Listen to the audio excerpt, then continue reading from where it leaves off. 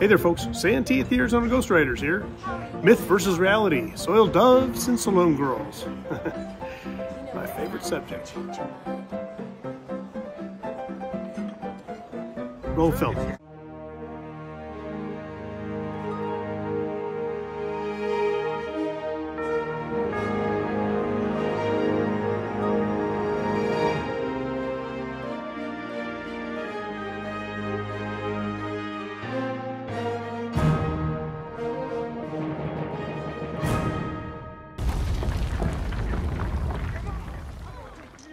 This subject is a prime example of how Hollywood's version of the history affects our understanding.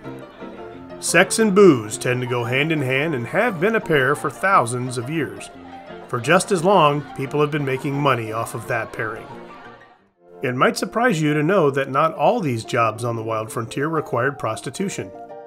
Hollywood would have us believe that any woman working in a drinking establishment was selling her body. This is incorrect. There were dance halls where you could dance with ladies. If you were fortunate, you would see girls performing on a stage with a musical instrument called a hurdy-gurdy, which was a cross between a violin and a bagpipe. After their number, they would come down to spend time with the male patrons. These women were typically not in the sex trade. They didn't need to go that far, and they could pull in more money than a fallen angel. Ladies and gentlemen, with Dolly Matthews right here. Now, Dolly, where do you work? Oh, at the Grand Palace Saloon right over here. Oh, okay. Yeah. Great. And you're a saloon girl, right? Mm-hmm. You're a saloon hostess and you dance and all that stuff? Absolutely. Tell me something. Do you ever do anything on the side, if you know what I mean, for a little extra money, you know what I mean? You know, Anyway, I'm gonna talk to you later, okay? Oh, okay. All right. Well, it's nice talking to you. Yeah, thanks. Saloon girls encouraged you to buy drinks, which made the establishment more money. You could also buy the girls' drinks at the same price, but the bartender made sure it was tea, so the girls wouldn't get inebriated.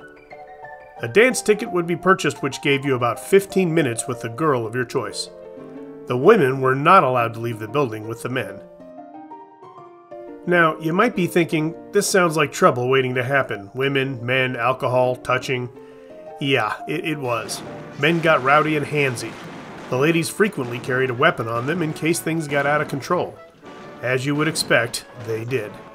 I found newspaper articles mentioning violence surrounding dance halls.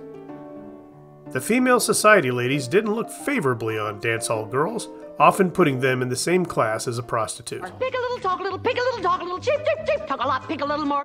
Well, that's understandable. These workers were showing off a lot of skin for the time. The frilly, colorful dresses exposed shoulders and a good amount of leg. Also, some bosom was revealed. Kate, you're not wearing a bustle. How dude. Soiled doves had all these obstacles to deal with on top of disease, drug addiction, emotion, and physical trauma.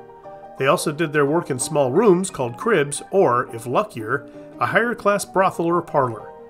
Many never left that career alive. As I mentioned, the saloon gals were pulling in some good money.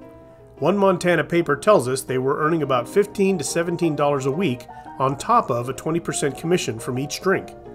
Not bad when you consider a carpenter was making about $3 a day. Pardon me. Well, now I have a couple of dance hall sweethearts here. How y'all doing? I'm doing good. How are And you all work over there at the Grand Palace, right? Right over there. That's our building. Oh, that's great. Yeah. Well, so tell me, I understand that, do you guys get compensated well for the job that you do? Do you get paid well? Honestly, pretty well. I can't complain. Yeah, yeah. Now, part of it is getting people to buy drinks too, right? You know, I'm sure that helps. Makes our show a lot better, I will say that. Oh, is that right? Okay. That is All right indeed. Well, thank you, ladies, and I'll let you get back to work, all right? Be good now. Bye-bye. By the turn of the century, pressure was mounting for the closing of dance halls. Interestingly, brothels were still around, and today they are legal in only one American state. Texas has a whorehouse in it. No, Nevada. In the future, we'll do a Dressing the Part episode on these girls. Don't worry, I won't be modeling the clothing. I think. Well, folks, that's it for another episode. Thanks for watching. As always, please like, share, and subscribe, and we'll see you on down the trail.